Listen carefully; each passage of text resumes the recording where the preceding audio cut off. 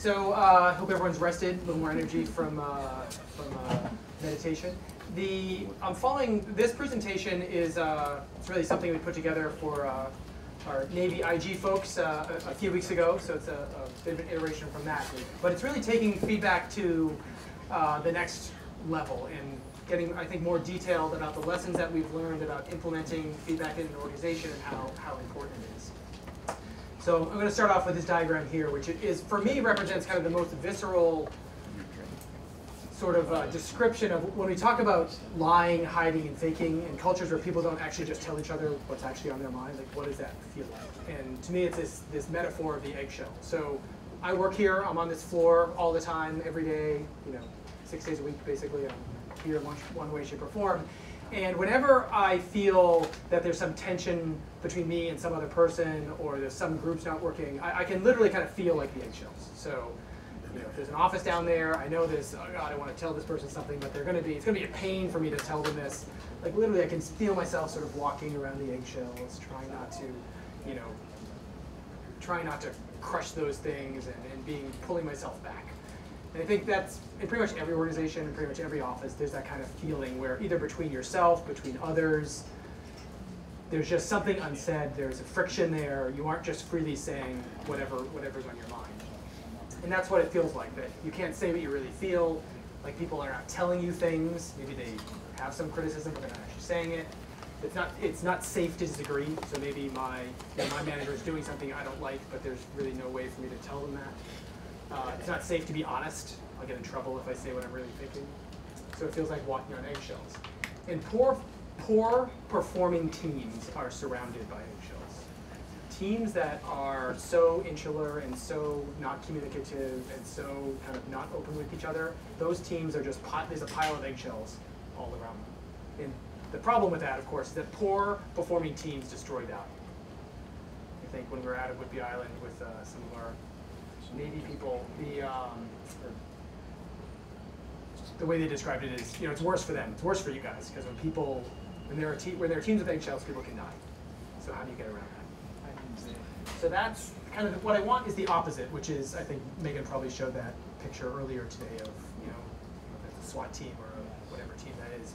But when you're in that mode, when you're all in, like everyone's fully engaged, giving everything they got, their full energy, and telling each other exactly what they're feeling, thinking, like, most work, kind of day-to-day work environments are the opposite of that. People are not kind of fully engaged, and they're not freely sharing their thoughts and their intuition and their feelings. So that's the theory. And I'm an engineer by training and trade, so for 30 years now. And when I hear something like that, I guess my natural inclination is I want to figure out, so that's kind of a fuzzy theory, but how do you actually translate that into something? And so the inspiration that we had was this. Can we actually predict numerically and with data good leadership? Like, can we learn stuff about leadership? So this thing here is my actual credit report. And that was the inspiration that we started with maybe a year, 18 months ago. So also being a competitive environment, when I showed this, the emails that I got back almost instantly when I showed it to the company was everyone telling me how they had a better credit score than I did. Thank you very much. So Experian, Equifax, TransUnion, kind of looked where my credit is. I'm paranoid, so I signed up for this service that shows me every month or every quarter, like someone opening a credit card for you or whatever. The interesting thing about the credit analogy is this. It's not when a bank is deciding whether to lend you money for a house, they're not really looking at sort of positive factors. They're trying to figure out, are you not doing the things that make you a bad risk? Are you not overextending? Are you not opening up too many credit cards? Are you not paying? And in the same way, we're looking at, so we now have all this data on both the behavior of employees, the behavior of clients, and as well as performance. Is there data that would show up that says this person is actually doing the things that make them a bad leader? And that's the thesis that we went under and what I'll share now. The number one thing that we found is this, that a leader should not be lying, hiding, and faking. A leader should be someone that tells the truth and shares the truth and is very communicative. So how did we kind of explore this? So we have the feedback app. You've all seen that. I hope you've all used it at least once, but you're seeing it. So we've been running this for 2 years or more, and we had even prior versions of it that we have data from. And every time you leave feedback, you're leaving this data trail. So this is, I guess, Greg Kunkel up here, my colleague, talking partner in Boston. This is his graph. So at the bottom here is kind of over time, and then you're seeing every dot represents some piece of feedback. And then we have that for everyone in our company. We have that for any partner that we've been dealing with. We have a whole lot of data on that. Just more data. We cut this every which way from Sunday, looking at what about feedback correlates to performance. Is it that you get really good ratings? Is it that some person in particular, if they give you feedback, that matters? Like what matters about the data? And what we found, I'll kind of go into probably the number one insight last here, but this framework of analyzing the data we found the most powerful. It's probably two kind of non-intuitive parts of it. So we grouped everyone in our company into one of these 4 buckets. Number one, your feedback is trending up. Meaning, so relative to the recent past, you're getting more positive feedback. So that's awesome, you're doing better. Whatever it is you're doing, you should do more of that, you're doing better. The other thing that we found is that your recent feedback is doing worse. And what we call this is investment in loss, because what we found is that people that get bad feedback are also the people that often get good feedback eventually.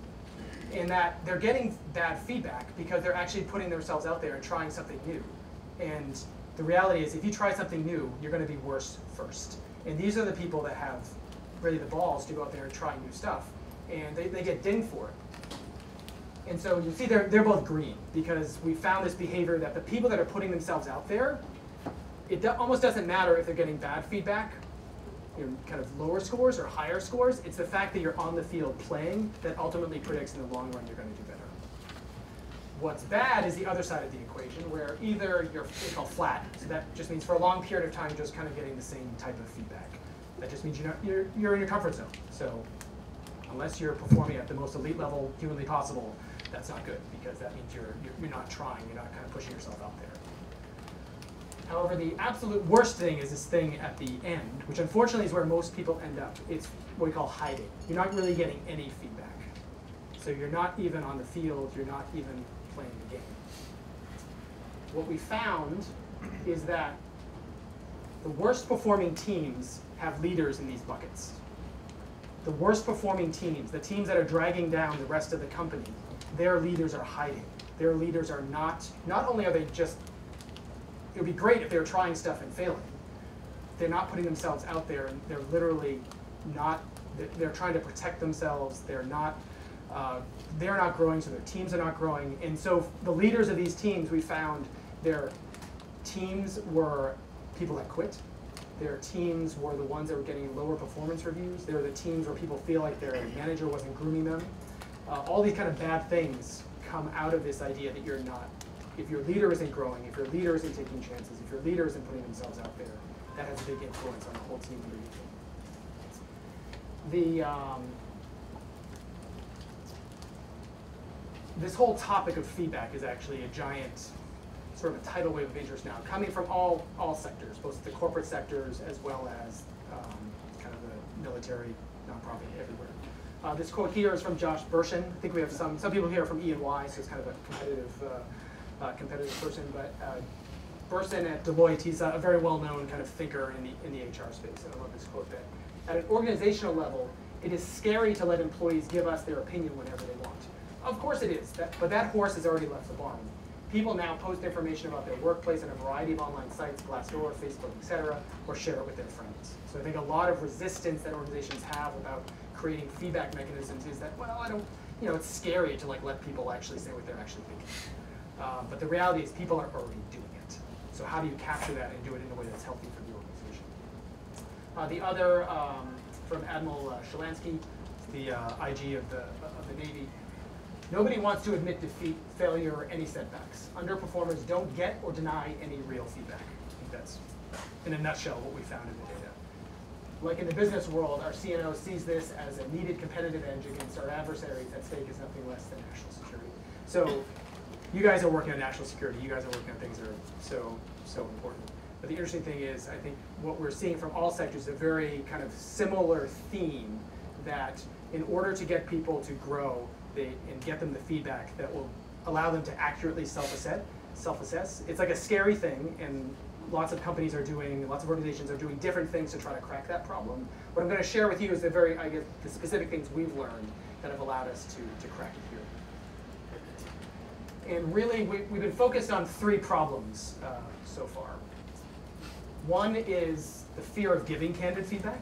It's scary to tell someone the truth, so how do we overcome that? The third is the fear of looking bad in front of peers.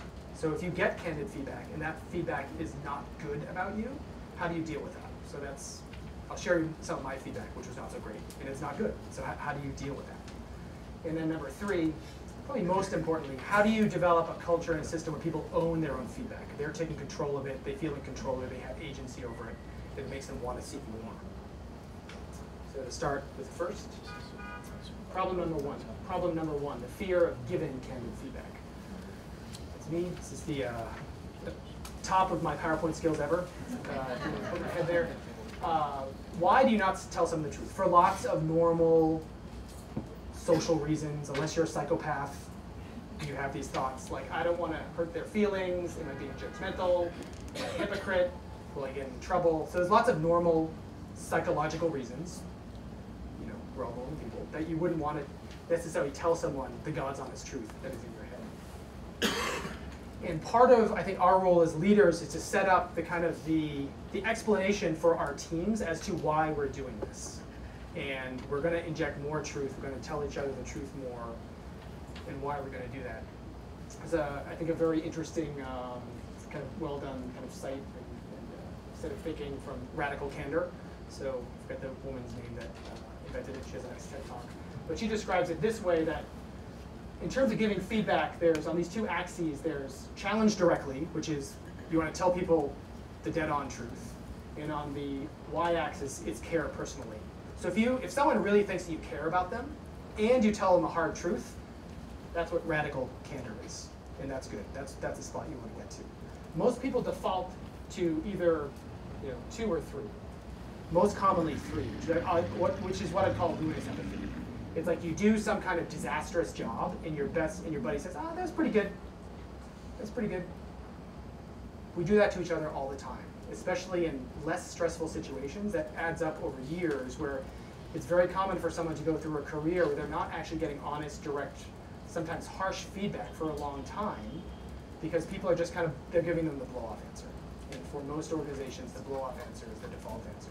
It would be better, actually, to be in the obnoxious aggression zone, which is you're giving it too rough. You're telling someone the truth. It's not coming off right. They don't really feel like you care about them. That has consequences. And to be honest, I think NextJump has gone through phases. We still battle with this. Like, how do you not come across as obnoxiously aggressive by telling someone that does feel kind of unfair or hurtful? How do you balance that with them feeling that they care about it? So I think from an intention point of view, the intention is, with my team, I want to be in the radical candor zone with them. Kind of related thought from Jim Lear, who we work with a lot. It's that cultures where everyone is nice are filled with inauthentic kindness. I think that's the same thing as ruinous empathy. That the idea that when you deal with organizations where everyone is nice to each other, that doesn't align with high performance, and because it doesn't align with people getting self-awareness of themselves. It doesn't align with people valuing the hard thing, which is telling someone something difficult for their own kind of long-term benefit, as opposed to the easy thing is, it's just hard for me to tell you the hard truth. So a few, I guess, very specific kind of features of our feedback system that we think help overcome this. Number one, it's visceral fast versus thoughtful slow. When you give people the opportunity to write feedback, I think often the default is like you give them a lot of time to do it. We found that is a mistake. If I said after this presentation, you guys think overnight, give me some feedback on how I did right now, I doubt any of you would write, maybe 2 of you would write something. As opposed to what works is at the end of pretty much every meeting at NextJump, or every kind of sizable, significant meeting, we'll say, okay, everyone, 5 minutes now, just send me your visceral thoughts. So number one, if you don't do it right away, people tend not to do it at all. But the other kind of more insidious thing is when you give people time, they tend to soften it because they're looking for the perfect words. When you say that, we're actually making this time limited, I just want to know your visceral thoughts, like don't overthink it. You actually get more accurate kind of truth out of people because you don't have to decode the kind of political language that they come up with. We all do it. If you give me enough time, I'll come up with a perfect word for you, which, may, depending on how you read it, might be true, might be not true. So fast and visceral is better than thoughtful and slow. The other thing that we've found is, in our rating scale, what we call normalized to a 2. The feedback that I want, especially from the team that I work with the most, I want it to be relative to me, meaning 2 is what I normally do. If I just give the same thing I normally do, just give me a 2. Don't give me a 4 because you're trying to make me feel any better. And the problem is, especially when you introduce feedback into an organization for the first time, or more formalized, kind of pulse, real-time feedback, people tend to just want to give each other platitudes. Like, you'll see a lot of 4s. So this has happened literally every single time we've launched the feedback app with a partner. We've seen this, where almost every rating is a 3 or a 4. People are just kind of giving each other nice stuff.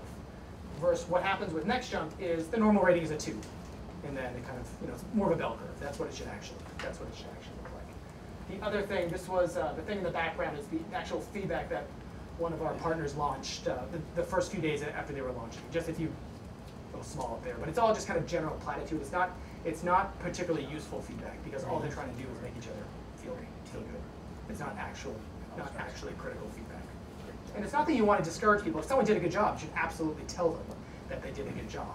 But it's a disservice if you're giving someone an incorrect signal. The right signal to me is that whatever I normally do is a 2. If I surprised you, 3, 4. If I disappointed you, just give me a 1. So actually creating that normalizing to a 2 is important. I relate directly to kind of the Uber or Netflix phenomenon. So I think this every time I take an Uber ride, at the end you kind of give someone a 5-star rating, and all of these systems, whether it's Netflix, actually Netflix just got rid of it because of this phenomenon, but Uber too, people tend to give 1s or 5s. It's like a barbell.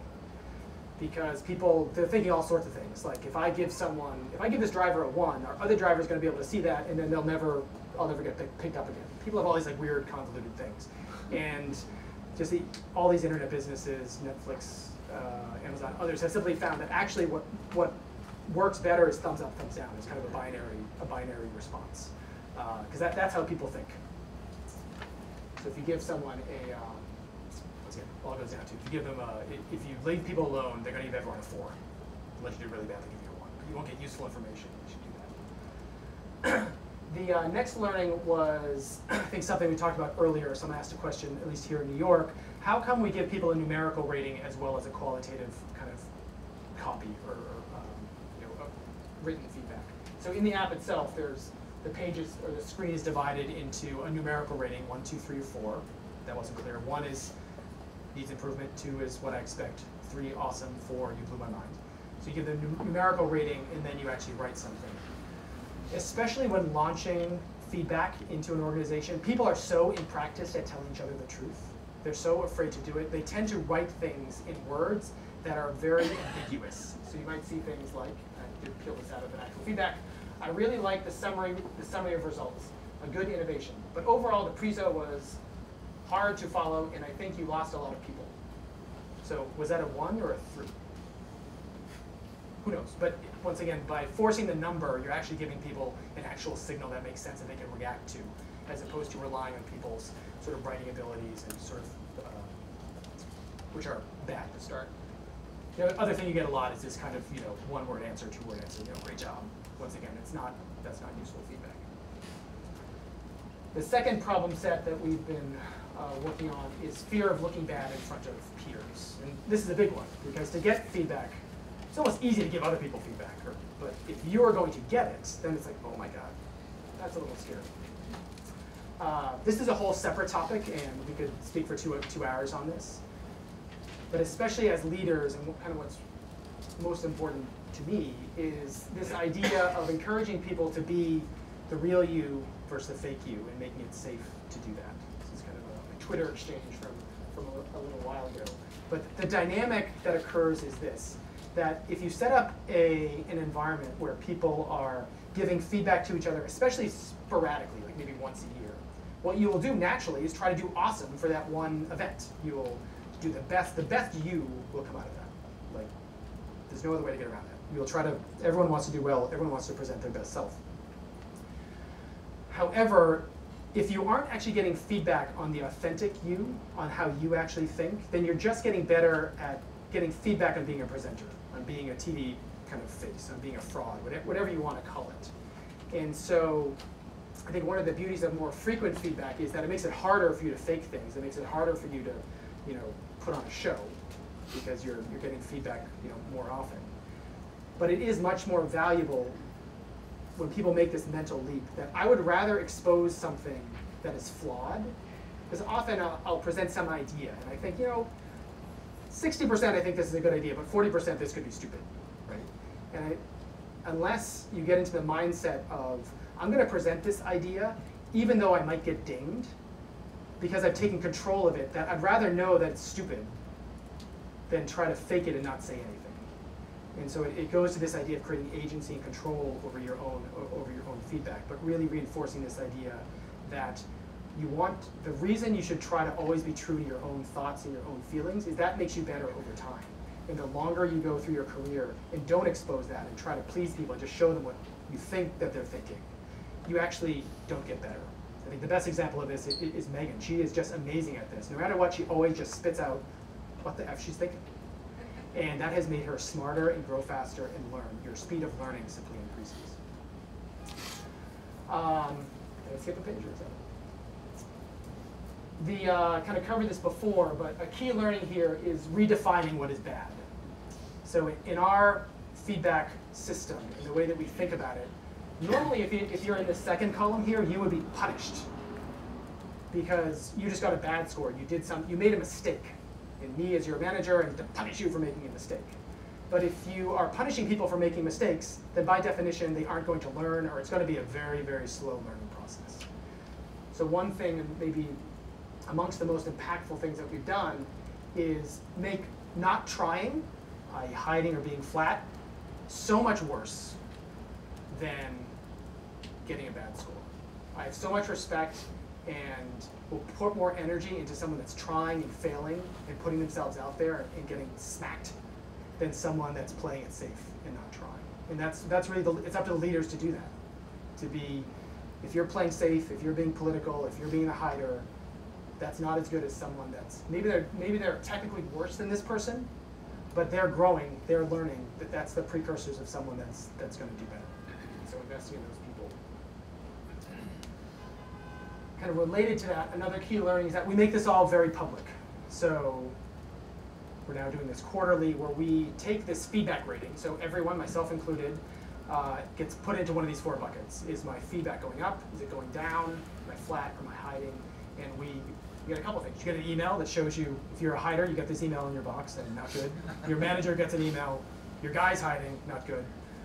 This goes up in the bathroom, in the elevator, and everywhere else. You don't want to show up on this list. So we're making it culturally embarrassing to be hiding. I want people to win, so I want everyone trending up. At the end of the day, that's performances, you're getting better. But it's just worse if you're hiding. And so we want to make it really uncomfortable to not get in the game. And the third problem set is how to own your feedback. It's probably the most important thing. I like this word, kind of agency, which comes from the gaming world and the gamification world. When people feel like they own something, and they own a process, they will engage in it at a much deeper level. If you feel it's been imposed on you, they'll reject it. Even if you can kind of engineer things where people, in reality, they're kind of only given limited choices, but the fact they're able to make a choice allows them to engage in the activity at a much deeper level, so feedback included. So I think one of the underlying principles, we talked about this a lot, you've probably already seen this slide like 5 times already today, but this idea of what line are you standing in, and making it easy for other people to tell you the truth. That most often, I want to get a pat on the back when I come home at the end of the day, and my wife asks, how do I look in this, whatever she bought or something, or not that I was going to say she made me dinner, which she hasn't made me dinner in like 5 years. I made her dinner. But you want to hear something nice. So in that case, it's not appropriate for me to be dishing out the God's honest truth. But that's where just all our whole lives, everything in our whole lives is sort of biased towards staying in this line. And so the hard thing is that to realize me as an individual, it's not up to this person this fairy person that's going to show up and suddenly start telling me the truth in exactly the development area that I need to learn for me to become a better father, a better husband, a better leader. That person doesn't exist. If some truth teller shows up in your life, you should, give them a bag of gold or something, because that's so unusual and you're so lucky. But the person that will be that is you. You have to figure out, how do I get over to that line? And the most important thing to do is to have and develop the skill of asking for feedback in an authentic way. Because it's very easy to ask for feedback in a way that's not so authentic. For example, for this presentation right now, I could say, I worked in this all night, so much work to do, we're kind of running our business here, so, I hope you like it, right? That has a lot of, hidden messages, and I don't really want to know what you think. On the other hand, what this presentation represents is our latest learning on feedback. And me as an individual and us as a company, our mission is to improve workplace cultures and make adoption such that people love coming to work and actually get better every day by coming to work. And I'm going to give this presentation, which is true, another 10 times this year. And every piece of feedback you give me to make it better so that it actually resonates with you. If you tell me what doesn't work for you, that makes it a lot easier for me going forward. So please tell me that. That's a very different way of asking for feedback. And you have to you have to learn that skill. It's hard. It's hard. Kind of a related thought. This was from, we met a gentleman a few weeks ago, actually, Charlie and Megan. They're here. I met him a long time ago. But he started one of the more successful charter schools here in New York City. So he took what was really one of the worst performing schools. It was Harlem and the Bronx, but and turned it around, made it to one of the best performing schools now. It's a whole series.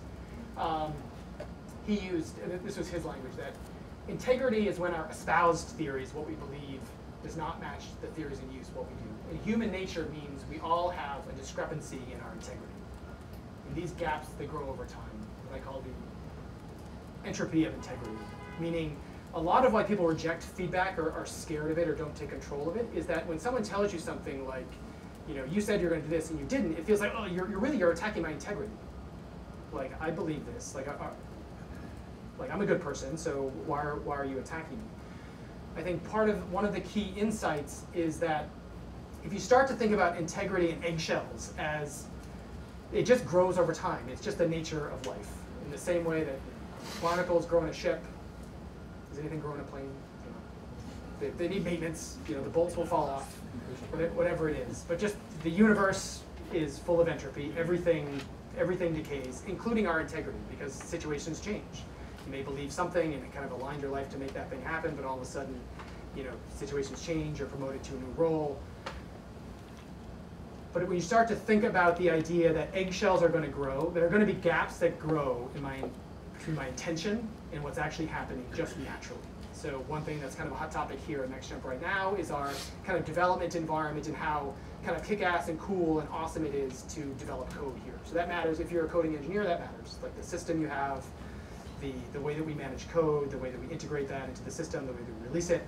And my intention is that is awesome and flawless, but the reality is we haven't really upgraded that in a couple of years. So now does that mean like I'm a bad person in that? But that is a gap in integrity, meaning I'm saying that matters to me, but I haven't invested in 3 years. So what am I going to do with that? So I'm saying that, I don't know if Albert's here, but this has been an argument where I'm like, what are you talking about? But then eventually it sinks in, you know what? I think you're kind of right. There's a gap is growing here. But it's powerful when you think of and take ownership of the gaps that exist, especially in our work life, but really all over our lives, between our intentions and what reality is. It touches everything. My intention is to be an amazing father. My intention is to be an amazing husband. My intention is to be an amazing leader. But the reality is, unless I find those gaps, you can't actually address them. You have to be open to those gaps. Another learning that's kind of key in this is the frequency with which someone gets feedback is, I think, very indicative of their openness to growth, their openness to kind of owning their own feedback. So these two charts represent as kind of a heat map of feedback from two groups. So one group here is a high-performing group. The other group was on the lower end of performance. And this represents period of time, 5-week period, and you're seeing that basically if there's color on that dot, that means that those people got feedback on that day. So you're seeing the leaders of the performing teams are getting feedback almost every single week.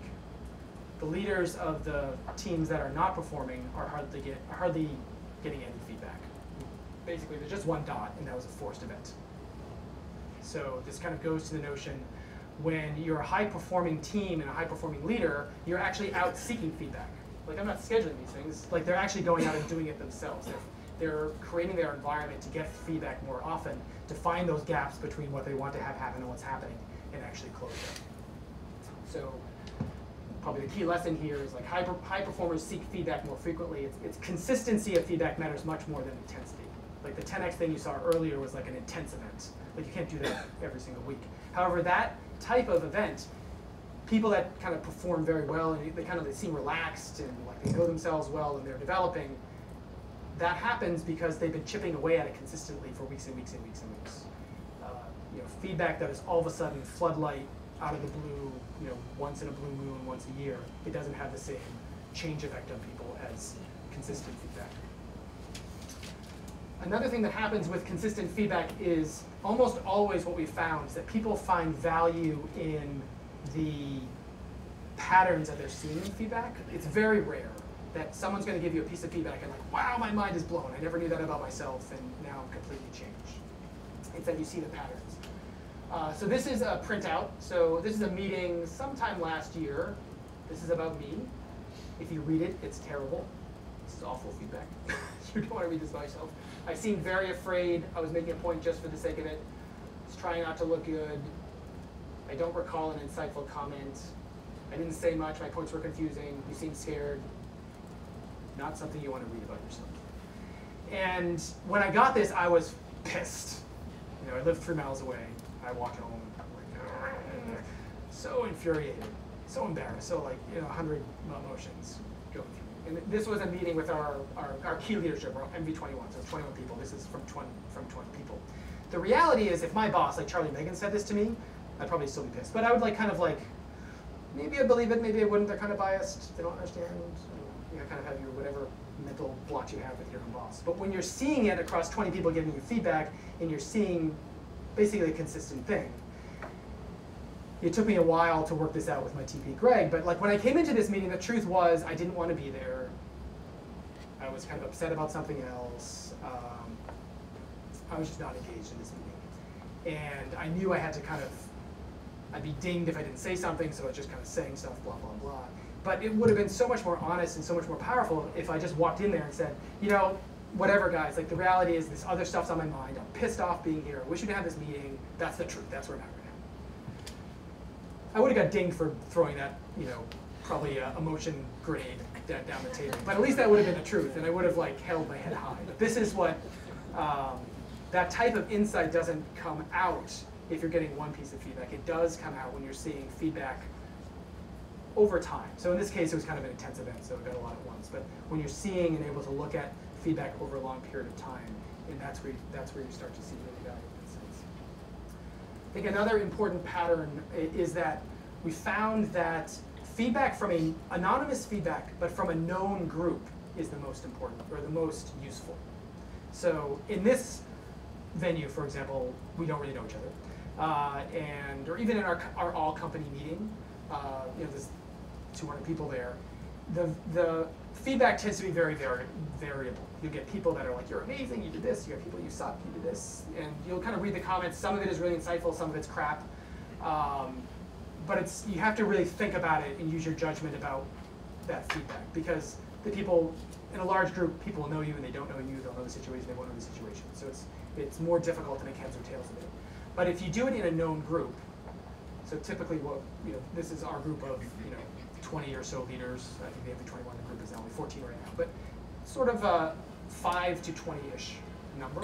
You start to get feedback that's much more consistent and much more useful because the people know you, they know the situation, they're seeing you over a longer period of time. So I say this from a very personal level, and it's anecdotally validated by other next jumpers and other partners that when you start getting kind of this anonymous feedback from a known group, it tends to be much more useful. The patterns are more apparent, and just the quality of the feedback is more useful. Another important learning, something that we took from the Navy, but it's probably a kind of a military-wide thing, but this concept of a debrief. The idea that after, so they call it PBEDS, plan, brief, execute, debrief. So in particular, this debrief process. So this happens in our kind of coding world. We have something called sprints. So every 2 weeks, basically, we have a cycle of we're coding something. At the beginning, you declare what you're going to code, and then you spend the next 2 weeks doing that. You do it again every 2 weeks. At the end of that cycle, we have what we call a debrief, where someone stands up in front of the group, so it's a known group, and says, "This is what I said I was going to do. I was going to add this new feature. I was going to sell this client. I was going to do whatever." Then this is what actually happened. So maybe that happened, maybe something better happened, maybe nothing happened. And then most importantly, you self-rate yourself. I gave myself a 1 to 4. And then everyone goes around the room and kind of comments on what you did, what you could have done better. Then we use the feedback app at the end. But most importantly, we're not rating people on how well you did or technical skills about how you could do better. We're rating each other in self-awareness. Did you rate yourself accurately?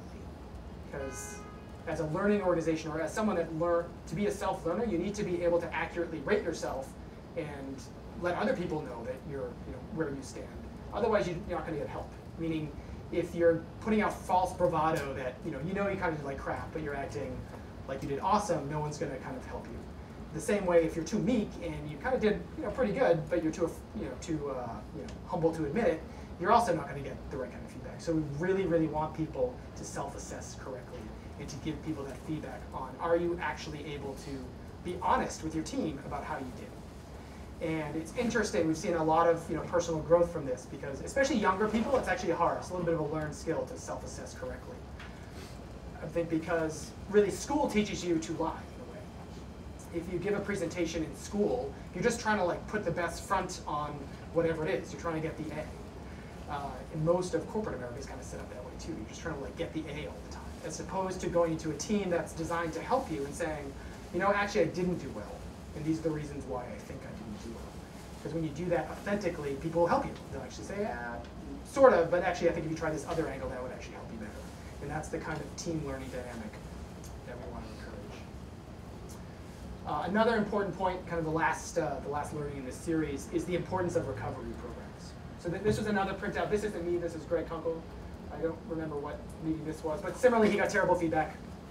Greg can squirm looking at this. But it's the same kind of thing where a lot of, it was a bad meeting. It was a bad event.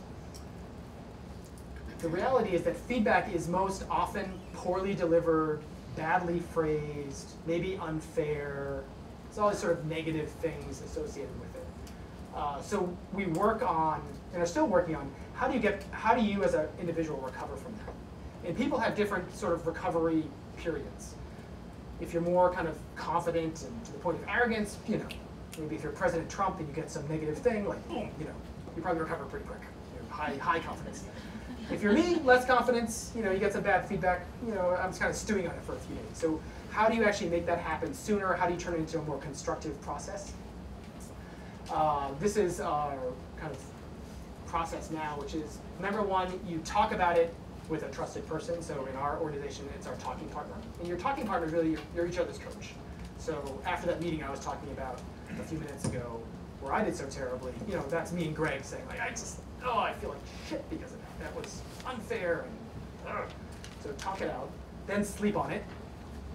So when you're so emotional, you can't really make heads or tails of this kind of thing. Number 3, then print it out. So we actually print it out and start using your own judgment. Because even in this, there are things that make no sense. Just strike it out. For whatever reason, if you're being honest with yourself, some of it you just don't agree with, wipe it out, delete it, get it out of there. And then highlight the parts that are the pattern. And by doing that, that's when you start to see these things emerge where, okay, even if it's unfairly said, even if it's maybe the context is kind of not right. And really, I think this is, the higher you are up in kind of a leadership point of view, the more irksome this kind of getting this feedback is, because the people below you don't really know what it's like to be you. They don't know the other pressures that you're in. they're not aware of the full situation. However, there is still some gold in that. And it's up to me as the recipient of that. It's up to me as my own coach. It's up to me as someone that gives a shit if I grow and learn to find the gold in that and develop from it. So these are those kind of 10 very specific lessons that we've learned. These are embedded within our feedback system. I think why we put this together is that even if you aren't doing 10x, even if you aren't using the app per se, I think these elements are important to set up and are important to integrate into a feedback system. And really solving or addressing these 3 issues: that it is difficult to give feedback, it's difficult and painful to look bad in front of peers, and most importantly, how do you get people to really own their feedback and take control of it versus feel like it was something that is imposed on them. I think another thing, just as a preview, if anyone's interested, please speak to me. We'll set aside a little time on Friday. But one thing Greg and I have developed is what we call a feedback workshop. So it's something we're doing with companies to actually help them integrate feedback into their organization. And it's a lot of the same content, but maybe structured a little differently around, number one, how do you set up your organization to integrate feedback? So communicating the intent to your colleagues and employees, specific programs, and really avoiding the biggest mistake, which is not creating safety. Like people, at the end of the day, people do not feel safe. If they feel they will get demoted by getting critical feedback, or it's set up in a way that will get them demoted, like, it's not gonna work. So how do you address that? How to receive feedback. So how do you authentically ask for it? How do you own your own feedback and it be empowering for you versus an imposed thing? How do you recover? And avoiding the biggest mistake is not having people own their own feedback. Once again, if it comes across as this is just another mechanism for my boss to kind of give me stuff, or give me feedback in some back channel, it doesn't work. If people feel like the feedback is this feedback is making me better at something I want to be better at, then it becomes empowering, and you end up with those 2 heat maps I showed. The people that are getting lots of feedback and asking for it on their own, those are people that are out there trying to get better at something they care about.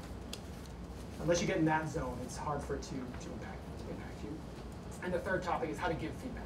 Fast and visceral, frequent. The biggest mistake is letting people, or trying to have people write the perfect piece of feedback.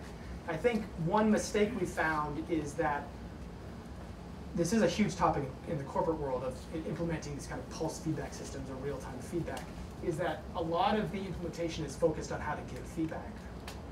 Because in our experience, we found that's a little bit of a mistake. People do need to get practice at that for sure. However, the reality is people are just never going to give you, it's so hard to do, you're unlikely to train someone to be like this perfect feedback giver. So it's more, I think, greater ROI in really putting energy into the correct setup of the organization, as well as training and helping people deal with feedback and